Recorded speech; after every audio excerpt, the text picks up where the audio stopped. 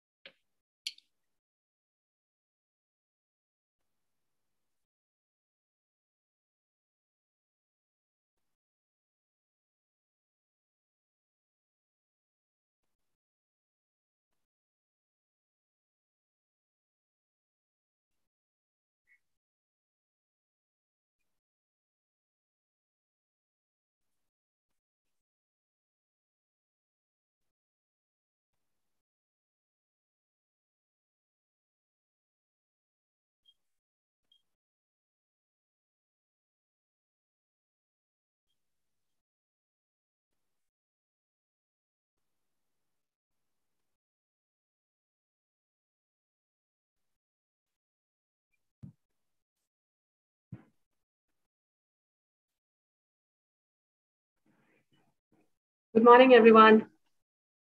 Good morning. There's some internet connection, so I had to reset my Wi-Fi. Morning. Good morning. Good morning, Anne. Good afternoon and good morning. Yeah. Good morning. We're following Anne's time, so let's do good morning to everyone. Everyone. We'll start in next 3 or 4 minutes. I'm just waiting for Surya to join. Surya? Yeah, ma'am. I'm here already. Okay. Can we start in say another 5 minutes? I guess the students are joining on YouTube also. They are joining, some of them. No and worries. here, yeah. Whatever you say. Yes. Our vice principal, Mr. Smarajit Padhi, sir, has also joined. Sir, welcome. Hello, sir. Sir, with your permission, can we wait for another yes, 5 madam, minutes? I got so sorry. Maybe I was speaking with the mute here. What happened? Now only when I was down and I came in, and then suddenly my this one has gone on. It is updating. I don't know what. Okay. So immediately I had to do it on the mobile. So it took some time. So sorry for that. Okay. So I think I'm audible. Yes, sir. So You are audible perfectly fine. Yes, perfectly fine, sir. Yeah. Yes. Yeah.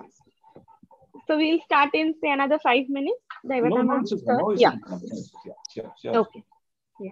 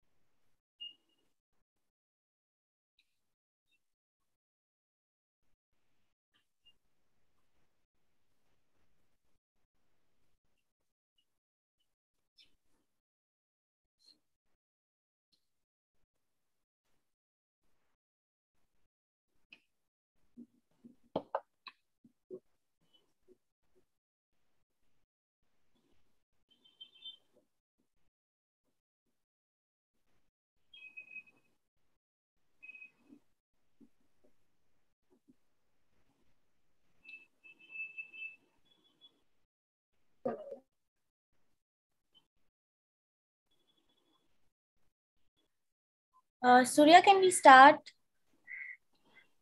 Yeah, let's start. I think. Yeah, okay. Sir, Padhi sir, with your permission, can we start?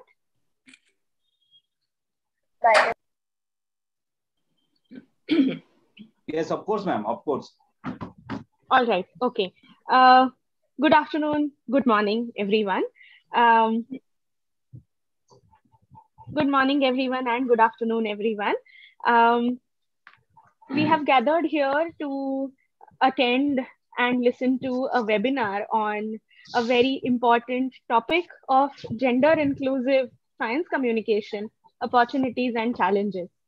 As we all know, KC College and HSNC University has been taking very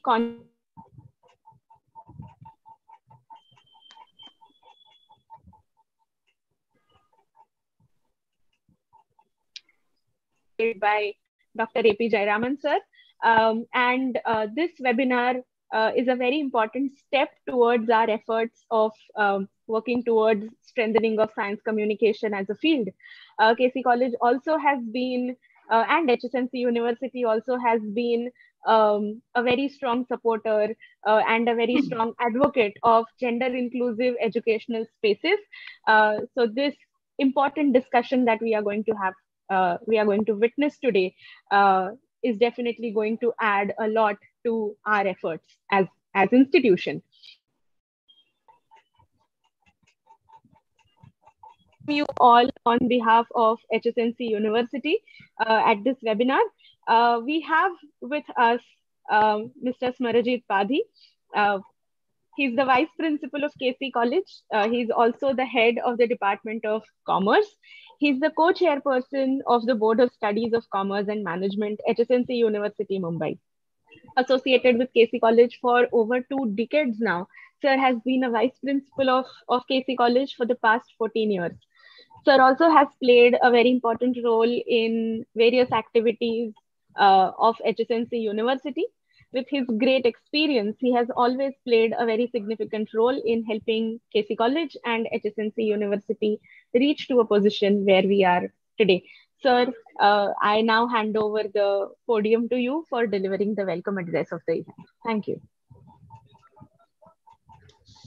Thank you, Surya ma'am.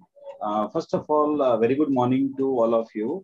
And myself, Smarajit Padhi, and on behalf of Dr. Hemlata Bagla, Honorable Vice Chancellor of HSNC University, I extend a very, very warm welcome to all the participants today. Particularly, I would like to mention Dr. Jayaraman here today, and we are actually proud to have him as a kind of associate for this one, because I know he is working on science communication, but I don't know for how long, and so very well, and his astute kind of observations and everything I have set for his lectures and all those, and I know like how he feels about this science communication, and it is something which is so very much needed, and he has stepped in at the right time, and the most crucial thing that he has done about it, and for that, sir, a special welcome to you, and again I extend our greetings from HSN University to you as a co-host, and I am also very proud to say that we are associating with the Women's Indian Chamber of Commerce and Industry, Dr. Parul Sheth here. Dr. Dvita Patil here, and who is going to be kind of moderating this one. And I extend a warm welcome to Dr. Parul Sheth, and who is an author and a journalist and deals with communication all the time. So we will be having a kind of right kind of inputs from her, like how it is done. That means she is also communicating, and she's in the business of communication, and she knows how to communicate, and we'll be learning a lot from her also. And we are also welcome Dr. Anne Dijkstra, if I am not kind of wrong in pronunciating the phonetics of pronunciating the name, etc. So I'm not going to take much time here because so stalwarts are here, we'll be speaking and we'll be learning from them. I just here tell one thing, like when I saw the theme about the gender inclusive communication we talk about. So this is something which is a must, as I know, like, and when I talk about the theme and I talk about like the opportunities and challenges. So opportunities may be there, but in my mind only challenges do come, because when we are talking about a particular kind of we are not talking about a change. When we talk about it, is some kind of a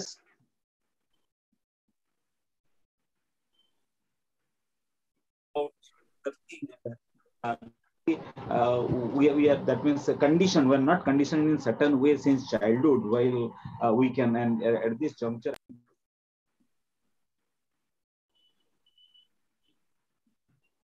I think, sir, you have, I think, accidentally muted your mic. Please unmute. Yeah.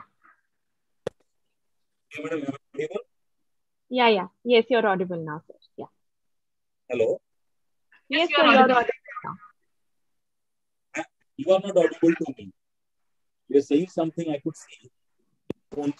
I told you, because my computer, it went for this one, I'm doing it from my mobile. You even hear me? No, you can nod. Yes, sir. Yes, sir. Okay, fine. Now I can hear you. Okay, Aishna, I can hear you.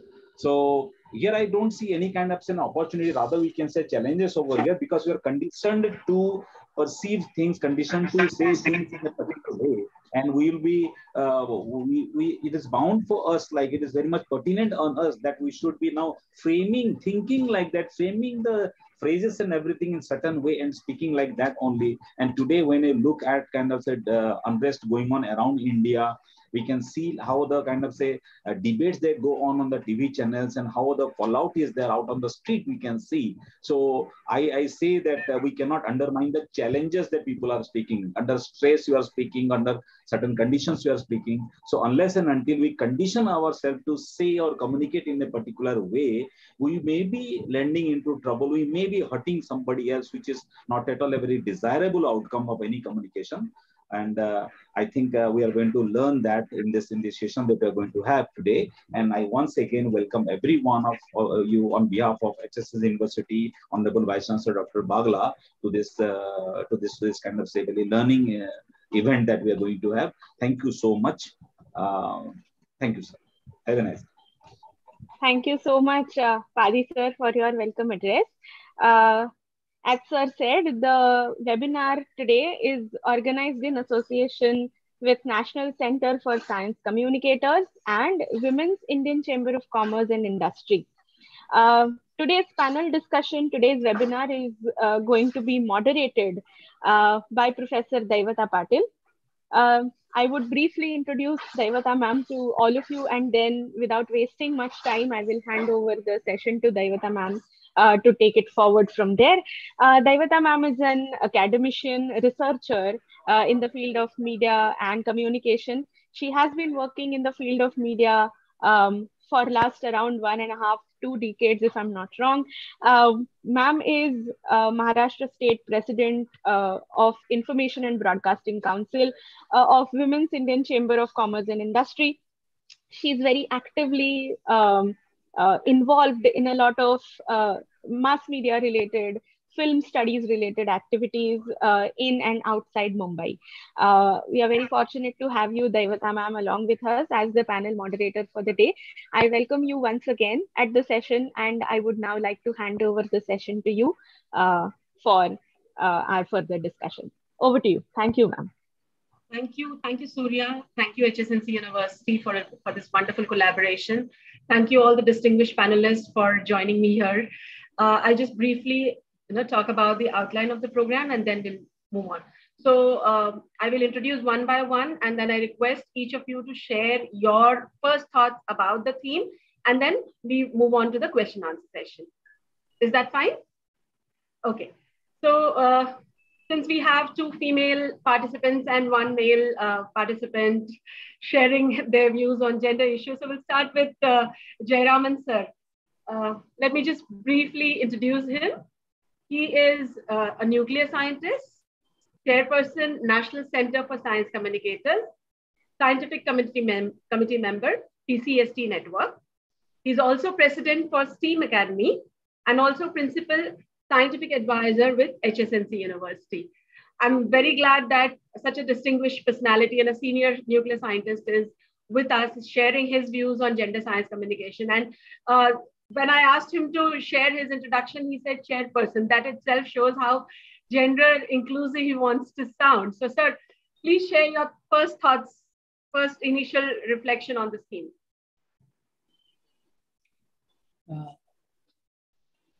Yes, Dr. Devika, did you raise any question or you are going to the... I will ask the question. I want you to share your first thoughts about the theme.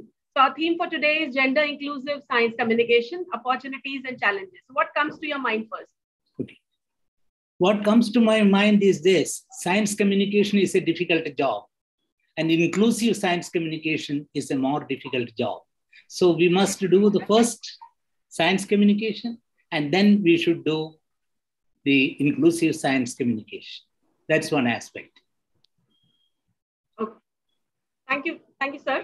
Our next speaker is from all the way from University of Twente. Please excuse me for all the wrong pronunciations if I am pronouncing it wrongly. So we have Dr. Anne Dijkstra, who is PhD and who is currently with the University of Twente as assistant professor in science communication. And she's a faculty of behavioral management sciences. She's an elected member of the PCST Scientific Committee. She studies the changing relationship between science, technology, and society from a communication perspective. Her research areas focuses on understanding the science-society relationship. So basically, she adds a sociological perspective to scientific researches. The keywords in her research mainly focus on public engagement, science communication, science journalism, risk communication, emerging technologies, and responsible research and innovation. So yes, over to you, Anne. What are your first thoughts about this theme? Thank you very much for your very good introduction. I think you also pronounced my name almost correctly, so that's good. It's Dijkstra, but yeah. So remember the dikes we have to have in the Netherlands. Yeah, my first thoughts. I was thinking about it for a while now when you invited me, and I think there is still a long way to go, especially in the Netherlands also. But it is a team that gets a lot of attention at this moment.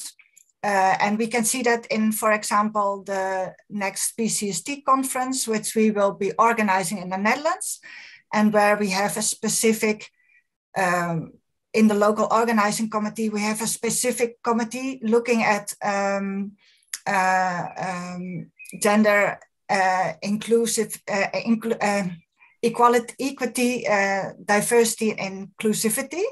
So it is a team and it's upcoming. And I think it's, we also will try to improve it in the PCST network and on the website as well. So that's a little bit for now what I would like to share. Thank you, Anne. Over to you, Dr. Parul, a brief introduction about her. So Dr. Parul Sheth is Mumbai-based author, science journalist, and science writer. She's a science communicator associated with National Center for Science Communicators. She's a prolific science writer and an avid science communicator. She has completed her postdoctoral work in andrology at the Sapienza University of Rome, Italy. So I'm glad, Dr. Parul, you have agreed to be part of this distinguished panel. What are your first thoughts about the theme? Thank you so much, Daivata. Actually, greetings to everybody. And thank you so much for a lovely introduction, a short and sweet. And I would like to thank the organizers for inviting here today at the webinar, which has a very important topic to discuss. And it is all about gender inclusive science communication. And for that, I mean is that science is for all. It cannot be for just men or just women. So what my thought is that I believe that this is the future of science communication. And this is because gender inclusive participation in science allows both men and women to fully benefit from the advancements in science and technology. Now, we have had a lot of trauma past 2 years about COVID-19 and climate change and a lot of things occurring. So science communication was mainly focusing on that. Now again, it is inconceivable to say that gender disparity has become a hindrance. But I think it has now, and it has taken the first and foremost place, and it has given more challenges. So we hope that gender parity, gender equality have to be there, not only among science communicators, but also amongst scientists. And when we get to see that the language used when we talk about scientists, it's only about he. Rarely we get to hear she. And even when we organize conferences, when we list people, there is a list of eminent speakers who are mostly men. And that's what comes to people's minds. And then just to add, balance that equation of gender, we try to fit in women scientists or women communicators. So all this needs to change, and I'm sure it will. And it's not that there are many women who have been inspiration to us, like with the Mars orbiter or with the Agni missile or the rocket woman. So we have so many women who inspire us and the younger lot to be in it.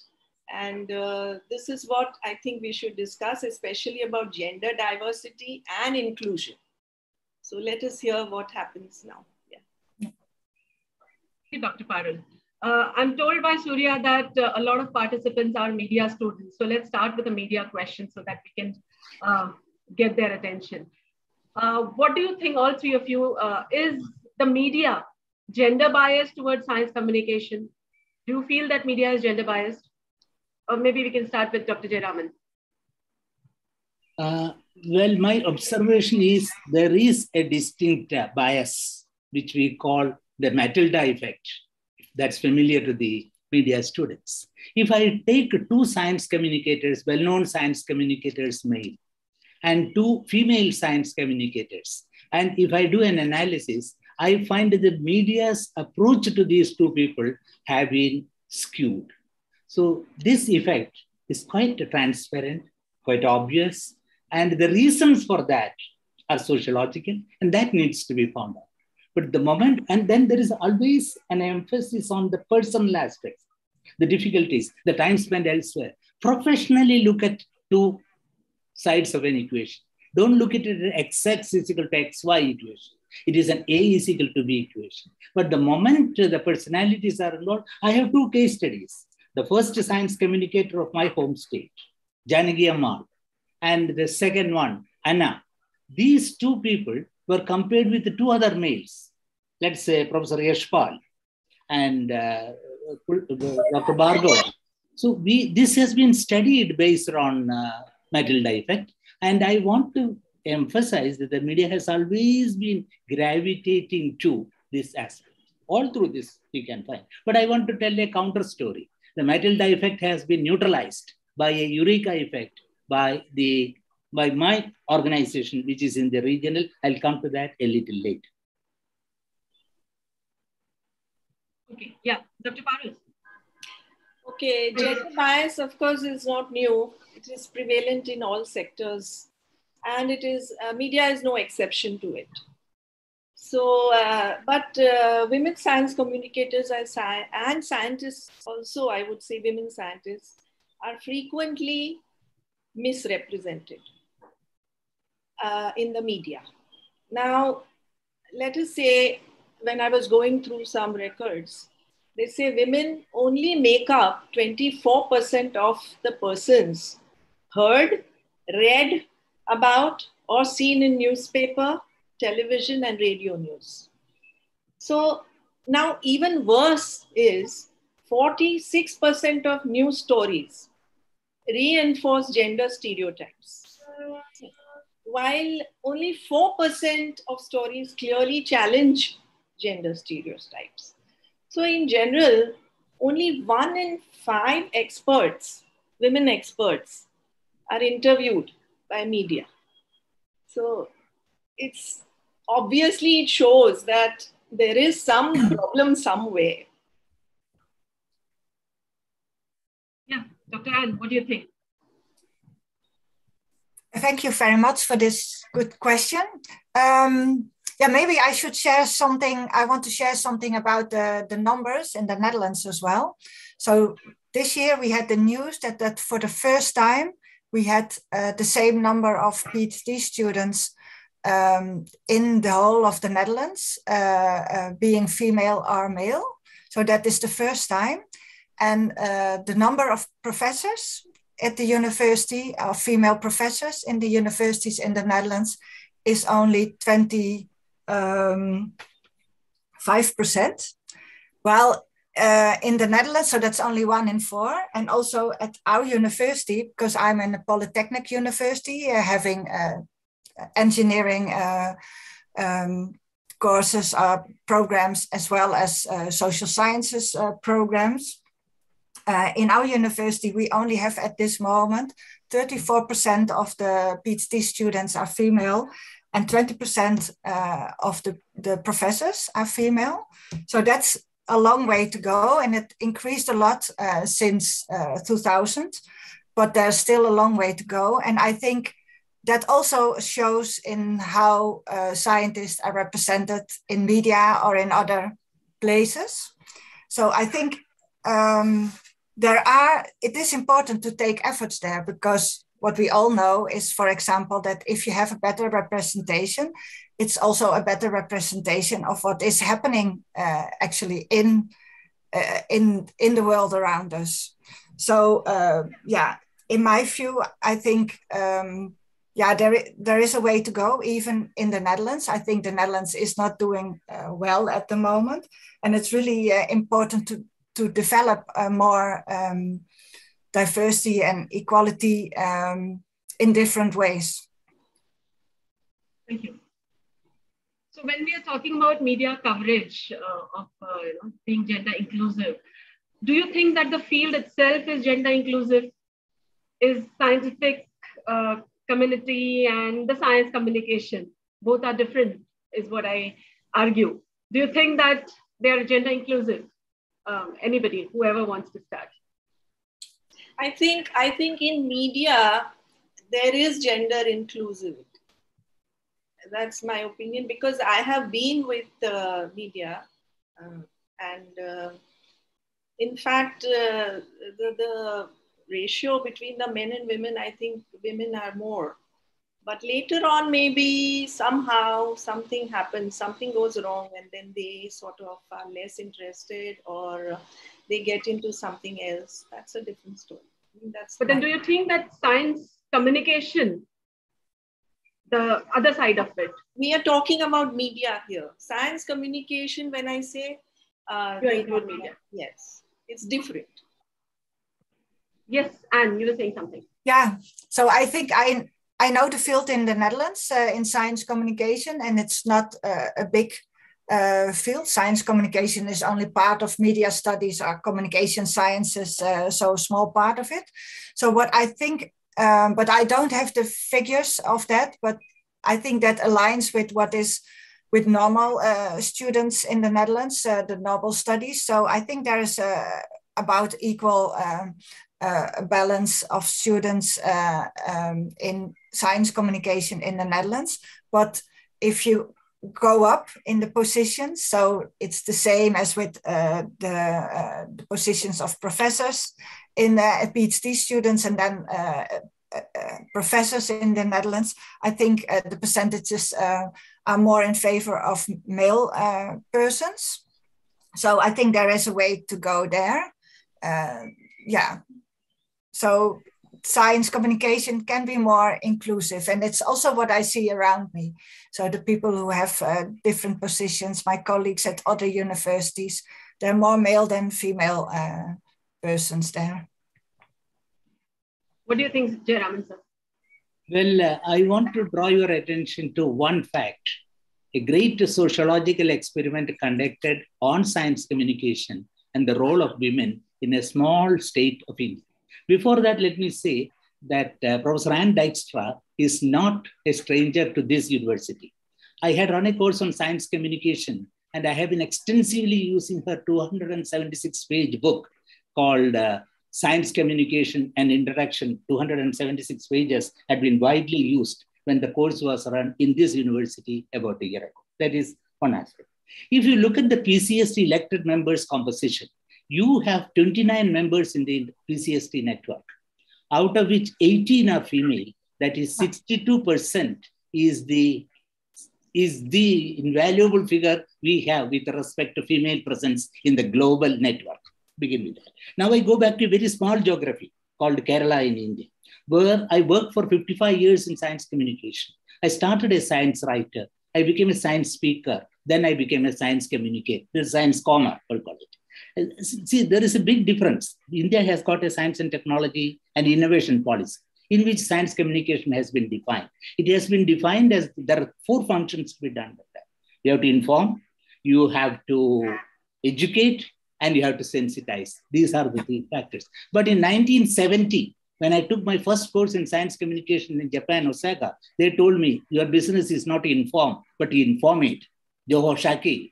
The word inform has been translated by the Japanese into informate, and informate is the basic business as recognized by STI today. Now, in the model which I am referring to you, we have 15,000 women science activists in an association which has a strength of 60,000 science activists. That's the experiment which we conducted. And yesterday was the 59th anniversary of that event. So I was mentally present with our females over there, and 15,000 of them had done a great job. How was this done? The world doesn't know. Even India doesn't know. For example, I work for the National Center for Science Communications for the medium English. The English has a limited reach. The finest science communication work in India has been done in the regional language. And arguably the largest science experiment, largest science sociological intersectional experience was done in the Kerala Science Writers Association with 60,000 science activists and 59 years of its existence. Now, there in 1985, we formed a women's wing, 1985. And the first thing we did was every district should send a group of women to the center of the state. We have 14 states, 14 science, art, procession state. And if I look at the composition of this, it has 12 members, 10 women and 2 manservants to attend to their work. That is what we did in 1985. We never looked back. Since then, we did it for 2 years. We took it, augmented into a national scale, and it became an Indian event. So this science art procession was a very great event. I told you a short while ago about the Matilda effect. To counteract that, we started what is known as the Eureka effect. We started a magazine for children to catch them at the front end of the supply chain. When girls come to, we have the largest number of female teachers in India in our primary schools. And these female teachers, if we teach the girl students a bit of STEM and inspire, and this is an intensely inspired inevitability which they should be able to do. But the female teachers who outnumber men in the early childhood education have been able to sell the concept of science, STMM, to them. And that has helped enormously. One magazine which we ran in the regional language, which had 500,000 printed copies with a readership multiplied by 10. And this was exclusively meant for children between the age of 9 to 14. And girls were asked to write questions to this magazine. And every girl question was attended to by an engineer or a scientist or a doctor. We gave a reply to them. And we followed them, the relationship management. And today, I find that Eureka generation of science communicators as engineers, professors, principals in the academia. And today, we have a sufficient strength. An inventory of writers has been very well built up thanks to this in the regional language. So what I'm trying to say is the Eureka effect is a model which now exists for the world to see. And we have largely succeeded in this. But we are only 25% of the total scientific activity community. The next 25, we find it extremely difficult. We have gathered the low-hanging fruits and we have brought it the female presence to 25%.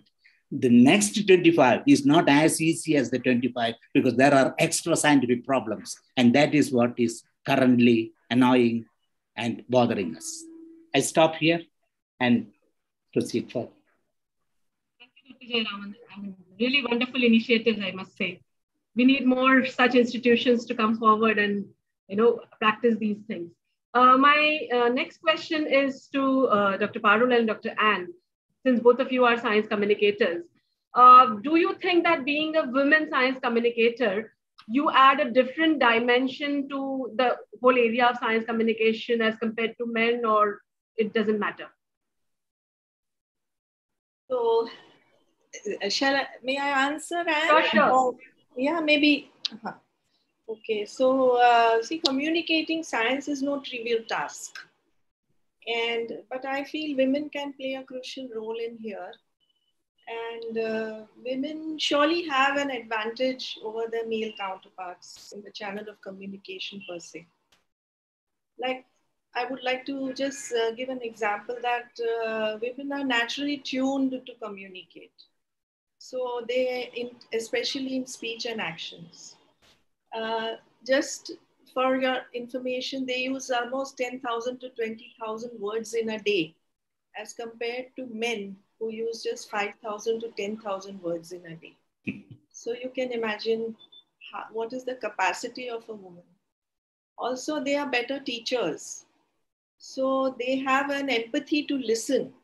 That is one of the best and I think very good quality, which can make you superior to men. If you have to communicate science, then it is, again, that could be used as an advantage. And good communication needs a basic understanding of the subject.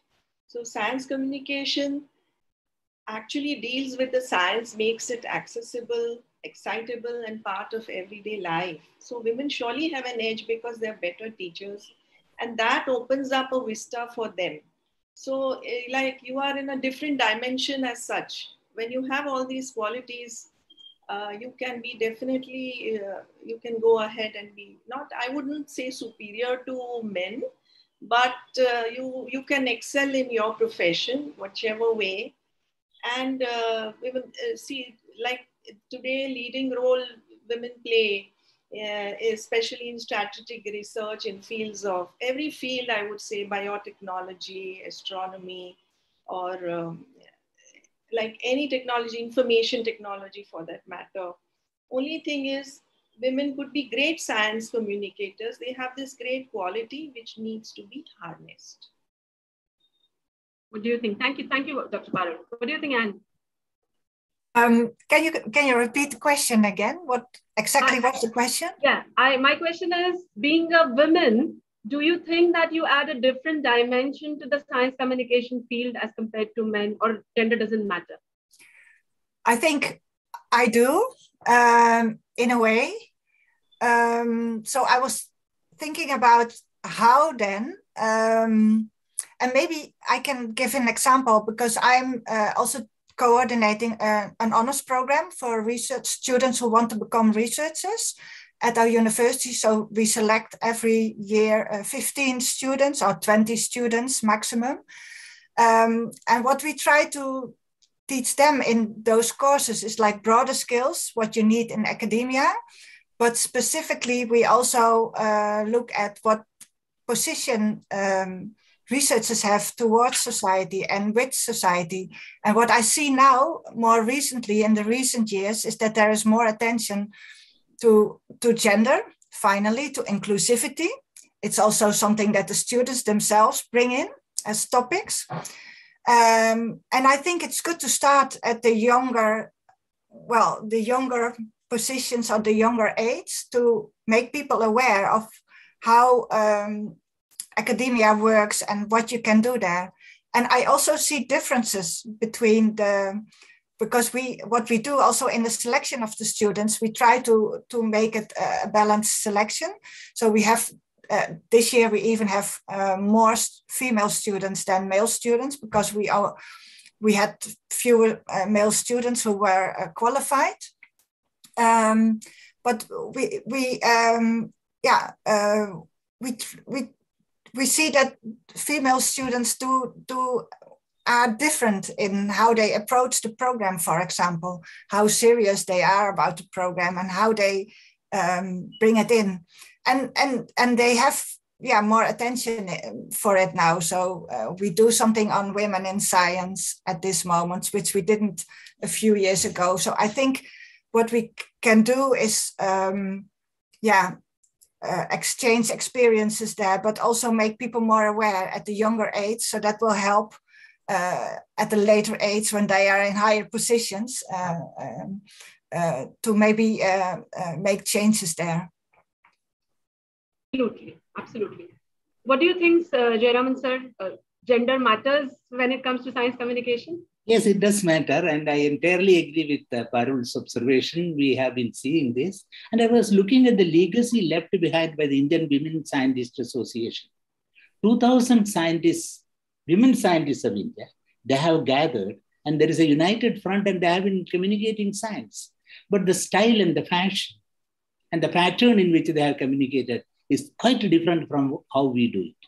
There is a high fidelity communication because all of them are scientist communicators. Trust is an essential fact in science communication. If I speak about biotechnology where I am innocent, I will not be taken for any value. But if I speak on nuclear science or reactor technology, I'll be valued for that. So if you speak on topics of general or generic interest, whereas these 2,000 women scientists have 30 to 40 years of experience in the laboratory. See, in the academics, we teach a subject. And in the academics, we also do a research. But working in a research laboratory as a professional career scientist, and then turning out, and 2,000 of them, and it's an organized scientific activity of the highest magnitude that's available in the country. And if you study their fact, the profile of these scientists and the institution, organized science communication has come of age in this country. And there are 50-year-old organizations doing it. There are 20-year-old organizations doing it. So the organizational behavior of scientist communicators and science communicators, a wealth of data is available in this country, which is yet to be done, investigated by science communication researchers. I see that of late there are some conscious efforts by the scientific community to, be gender inclusive. Yeah. So by these conscious efforts, what opportunities you feel that have opened for women? Whoever, maybe Jayaraman. Yes. So, it's a very interesting question and it shows a brighter future in store for us.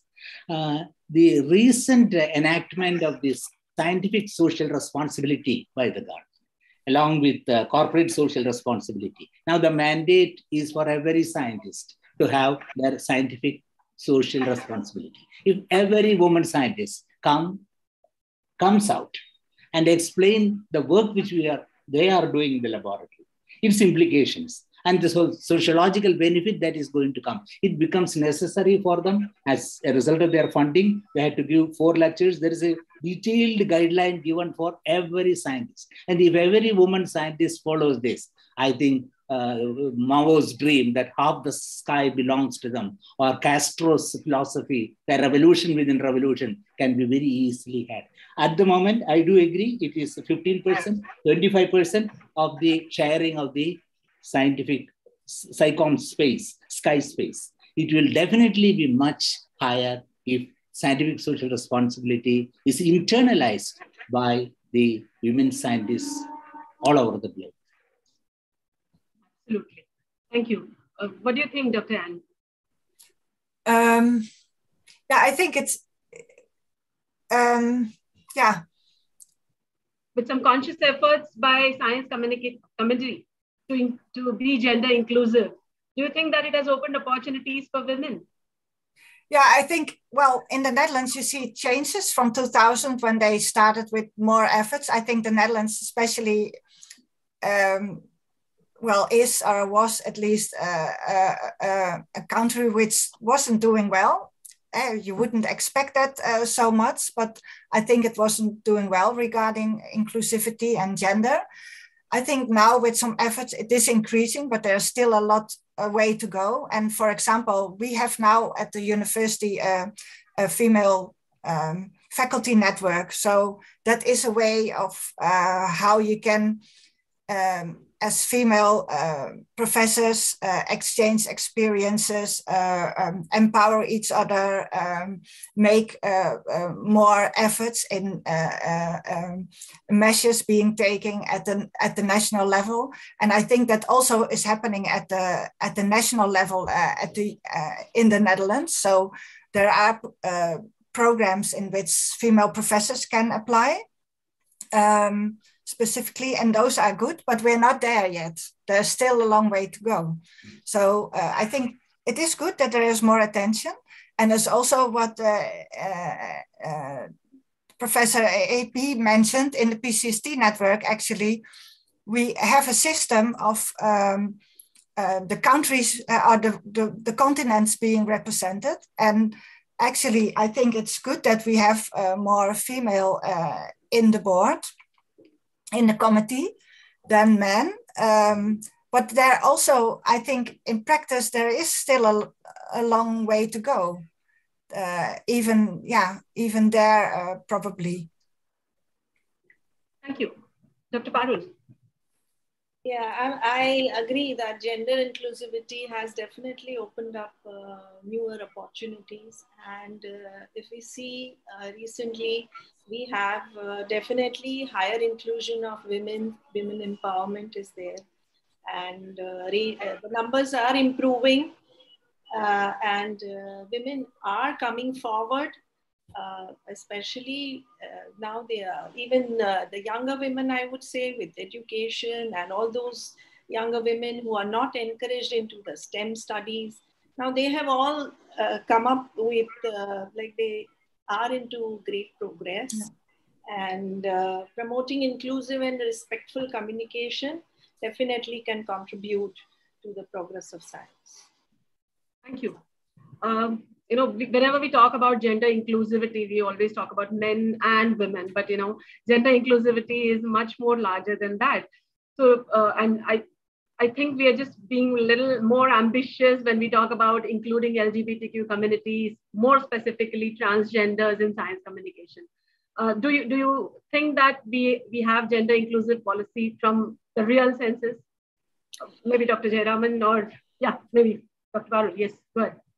Let us listen to the international situation on transgenders, and because that's more discussed in the academia globally. Yes, Professor Anne would like to comment on this. Yes. Yeah. I was thinking of So I think EDI is more indeed than only gender. So maybe an example is the program that I'm coordinating on the honors program, the research honors program. So what is interesting there is that we select students based on, gender, but also on the different programs from the university they're in, so the different study programs they're in, but also the different countries they come from. So, which is interesting because often in the program, we only have like a few Dutch people and then people from India, from Africa, from different other countries in Europe. And one of the outcomes, which is always interesting, which is not one of the learning goals specifically, because you cannot put it in as a learning goal, is always that they say at the end that they learn from each other as a group, from their different backgrounds, from their different cultures. And I think that is interesting because, if you compare, I think in academia specifically, it is a situation other even than in my daily surrounding here, that you will meet people from different backgrounds, and it's important to know, and that you have to collaborate often with, in my case at least, as science communication researcher and teacher, with people from different backgrounds, different, also from engineering, from social sciences, from philosophy, but also from different countries of the world. I think that is important to learn at a younger age. and to become aware that there are more possibilities or more perspectives on a topic. And maybe then skills like being able to listen come in there, I think. Thank you. Dr. Parul. Talking about the LGBTQ community, I think they are a part of society. In India, unlike global situation, in India, the situation is a little different. But I think people have started approving and including them as well. Like the other day, I read just 2 days back in Times of India, there was about something about gender inclusion. And there's a school in Mumbai where they have specific, they have formed a Rainbow Club, and that is specifically for the LGBTQ community. And the student council is behind it, and teachers are helping them. So I think we are including them also slowly, but it is still in a primitive stage, I would say. I agree. Yes, Dr. Jayaraman. Well, we have an overview, a bird's eye view or a helicopter view of the situation of science communication. But I'm now convinced that the enormous amount of information locally locked up has not been available to the global community. And there has been a reinventing of the wheel in many places. There is esoteric research going on at the top, and there is grassroots work going on at the intersectional level with the pupil science movements. So popular science associations, pupil science movements, they belong to two categories theoretically. And at the moment, where the work is required, when we crafted our manifesto, Science for Social Revolution, not science for science's sake, just like art for art's sake. What is the ultimate objective of science? My quality of life is not improved. And my quality of life means not the literate one, but the one who has been underprivileged. So it is the duty of the scientific community, the scientific social responsibility of attending to the problems. And those problems, as Professor Rand suggested the word engineering, we started first working with engineering. We asked the housewomen and the kitchen. They said we are suffering from lacrimatory effect of the fuel which we are using. Wet sticks are being used in the kitchen for creating fire. So we designed the first domestic oven and we replaced the local lacrimatory ones. That was the first entry into the heart of women. Thereafter, next time when we visited, they asked us more questions. So we must solve their identity, recognize, evaluate, and control their problems. As long as, and the recognition of problems is a very different thing. We are so accustomed and assimilated into the present situation. The problem of what is happening in the kitchen and what should be happening. And an engineering mind should be able to design and deliver and deploy that and show the demonstrations. So scientific communication, science communication, practical terms, beginning with deployment of an engineering in an applicable manner to a given situation where the problem is solved. I think that is the vitality of science communication, because the word engineering is embedded in science. Read more to that. Thank you. My next question is that, I mean, we are talking about institutional practices for being gender inclusive, but do you think that individual contributors also have to work towards, gender inclusive? What efforts women scientists have to take, according to you, to be more visible in the field?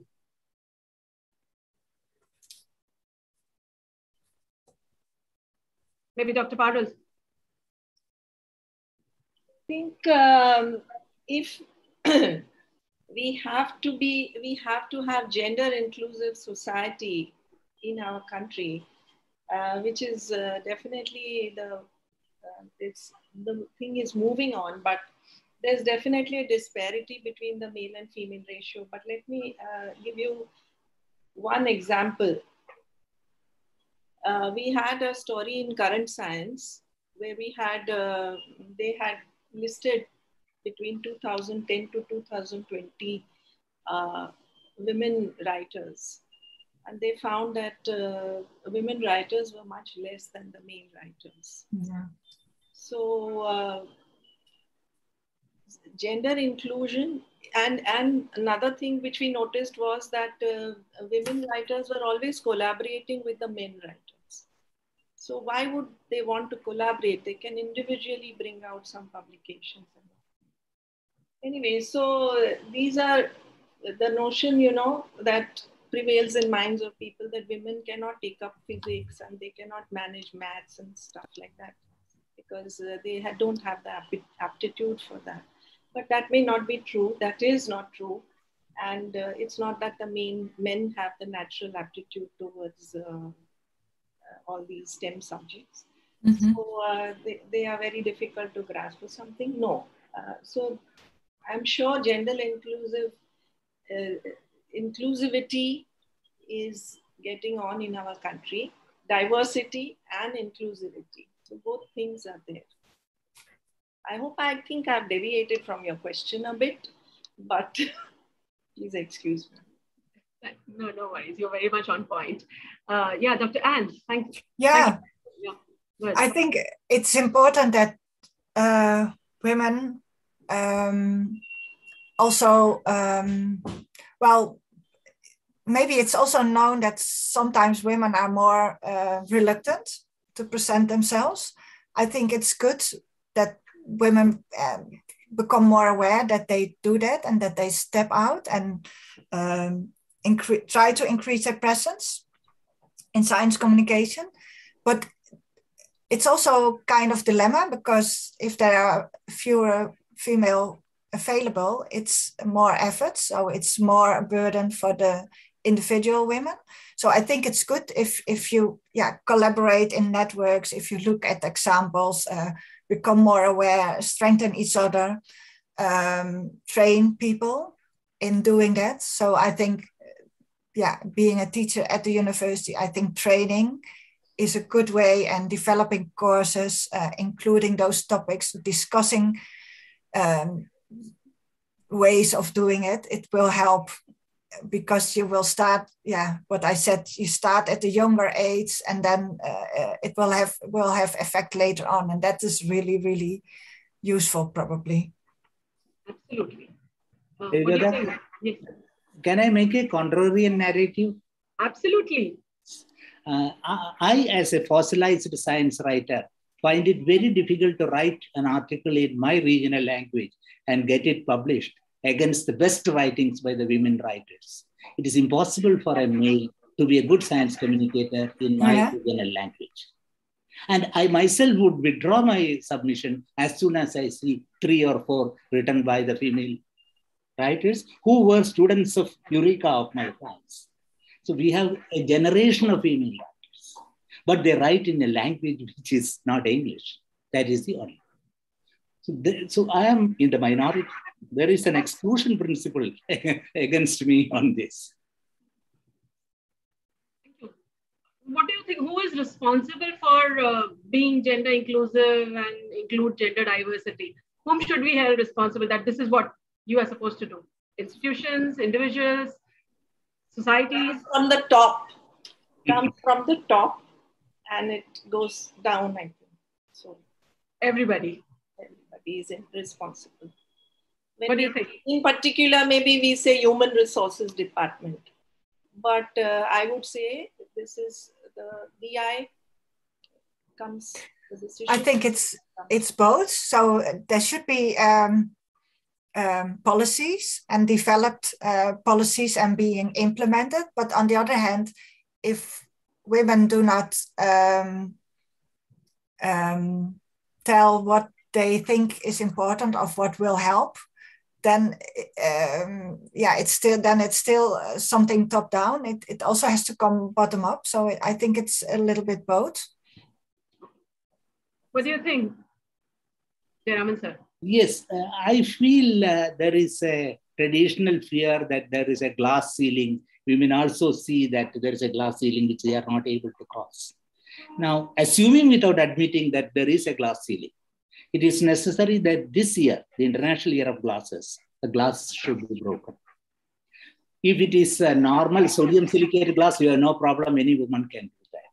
If it is borosilicate glass, institutionalized, then we need a little more strength.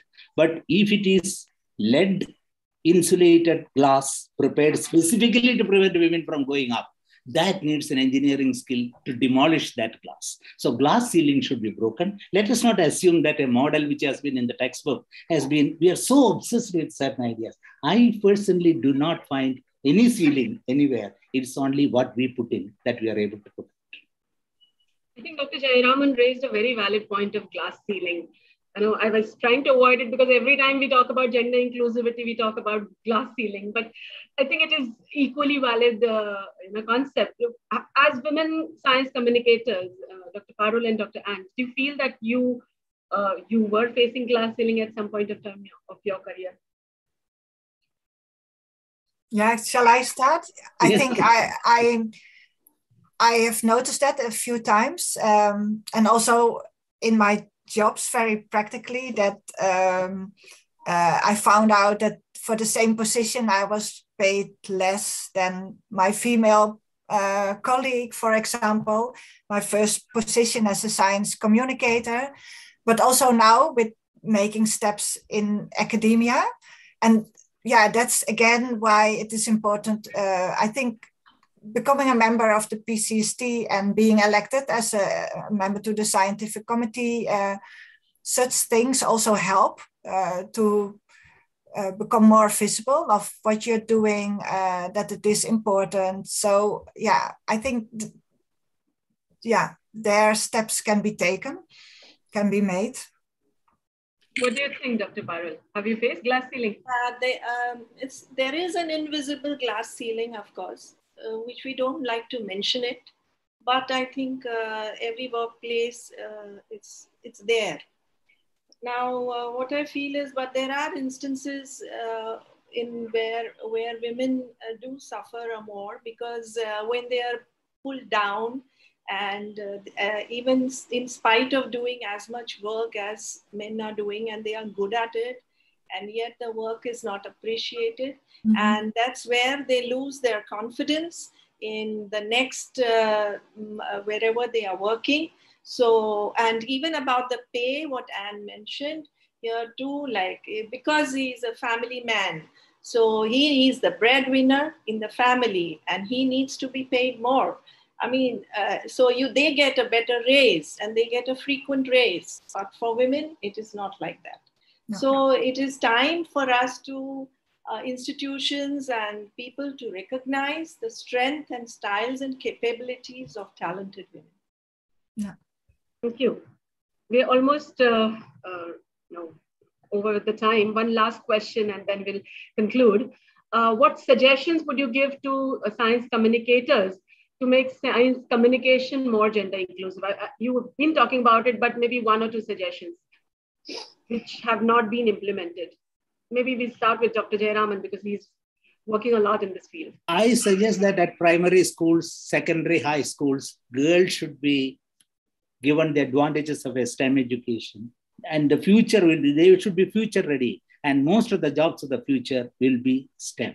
So if they are taught that the importance of STEM in their career, that will be one good idea. And they should also be taught how to speak and write, so that they become competent communicators in the school level itself, at the front end of the supply chain. If you do not take care of in the primary schools, at the graduate level, in the postgraduate level, you will be putting an enormous effort, but with the counterproductive results. I feel schools and female teachers in the schools have the social responsibility to launch this at the very front end of the supply chain of science communication. Yeah. Thank you. Yeah. From my perspective, being a teacher at the university as well, I would say that more attention for it in the engineering programs, or in all teaching bachelor's and master's degrees would be interesting, and both in science communication, in how you can present science, or how you can discuss science, on how you can meet the needs of society, but also in people as students, making them aware of what is happening and how they can make changes. That is really good. That will really help. And then, of course, as individual, from my perspective, I can maybe strive for more equality for my personally, but I can also help others to become more visible, to make steps, for example. And that is something I think, instead of thinking that it doesn't work, I still can help younger people and other people to make better progress. Dr. Parul.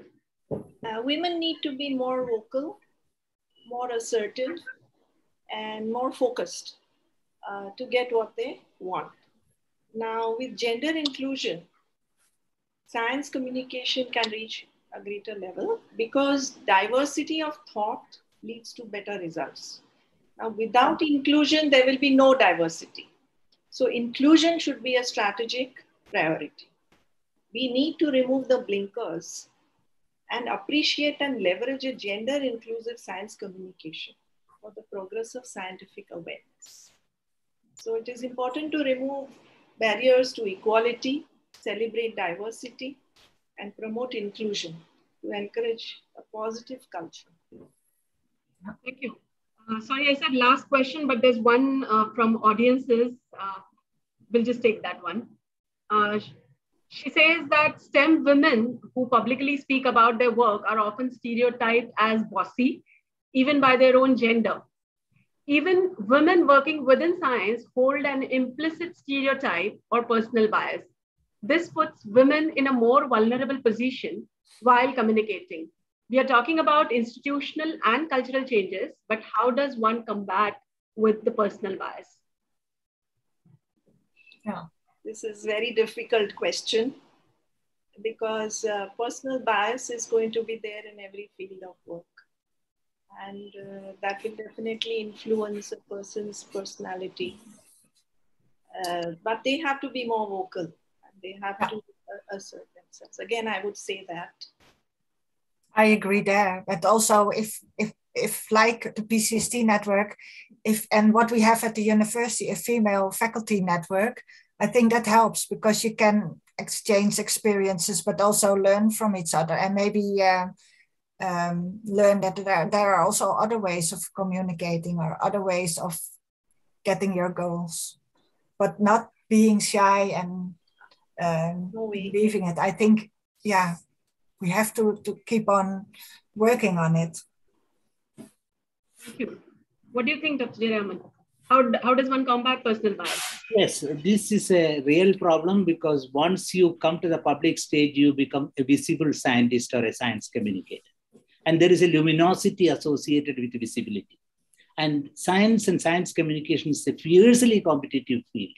And you are always being weighed in the grudging scales of visibility.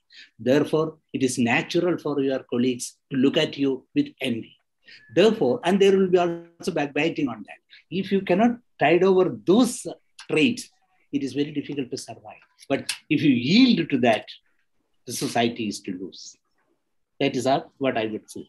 There will be a few sacrificial gods in the beginning, but role models are emerging. And today, in specific geographies, I do not find this problem. Absolutely. I mean, it's not only about science where you see these personal biases. I think it's there in almost all fields. I mean, I feel it in media profession also. So it's all about how you respond to this personal bias rather than whether you should, find a solution for that. So I think I personally ignore it. That's the best solution. Okay. With this, we'll come to the closure of this panel discussion. I can't thank all my distinguished panelists, Dr. Parul, Dr. Jayaraman, and Dr. Ann. You made it so wonderful. I enjoyed interacting with all of you. And very valid points raised by you. What is the takeaway for me is what Dr. Parul said, that we need to have women writing as independent authors and not co-authoring with men. That is very important that academicians and researchers come ahead and take the responsibility individually rather than collaborating with someone else. So that's a very interesting takeaway for me. Dr. Jayaraman mentioned about his contributions through NSCTC and Kerala Science Communicators. I think his work extensively in this field, and that reflects on his in his talk, that when he was talking with authority and with examples, certainly a lot of insights which I can take back. Dr. Anne, it was wonderful listening to you, because especially when I'm getting a perspective from a different culture, from a different country, and then I was introspecting the conditions here in my country. So it was delightful to listen to your views on the theme. Thank you so much. I would just conclude with one last anecdote. When I was invited for one of the panel, and I was to talk on gender inclusivity in science communication, the organizer said that we don't have a women speaker, so we would want you to be there because decorum will be complete. So to which I said, I'm not a flower pot, to make your decorum complete. And of course, I refused that speaking opportunity. But then that's what it is. So we, as women, need to be more. We need to take more efforts towards gender science communication, and men community has to be more open for us to include in the larger interest of the society. Thank you so much. I would like to hand over the session to Ayeshna for concluding this formally. Thank you, Devata ma'am. And, being a sociologist and especially a feminist academician, we often talk about how the scientific community is both mainstream and mainstream. And the idea of it being gender inclusive, therefore, is a way forward in itself. With that, on behalf of HNSC University, I would like to extend my warm gratitude to all our panelists and our moderator for today. To start with, I would like to thank Dr. Hemlata Bagla, Vice Chancellor at HSNC University, for actively organizing such webinars and giving us a platform to discuss and deliberate upon these issues. I would like to thank our Vice Principal of KC College, Mr. Samarjit Padhi, for taking out time from his very busy schedule and welcoming everyone here. I would like to thank Dr. Leena Pujari, who is the head of the gender issues cell of KC College, for always actively taking gender issues forward in our college and maintaining that culture. Thank you to Dr. Devata Patil for moderating this session today and for engaging with everyone and taking the session ahead. And I would like to thank our panelists for today, Dr. A.P. Jayaraman sir, Dr. Parul Sheth, and Dr. Anne Dykstra, for your ideas, thoughts, and inputs. Thank you, Surya, for being a wonderful co-host, and my dear students and participants for being present in this webinar today. Thank you, everyone. Thank you, Ayeshna. Sir, Padhi sir, with your permission, Devata ma'am, Jayaraman sir, can we announce that we are ending the session? Yes. Yes, Surya, please. Yeah, thank you. Thank you so much, everyone, for being here. Thank you. Thank you. Bye. Bye. Thank you. Thank you very much. Thank you so much. Tech team, we can end the session. Thank you. OS, can you stop the recording and end the session, please?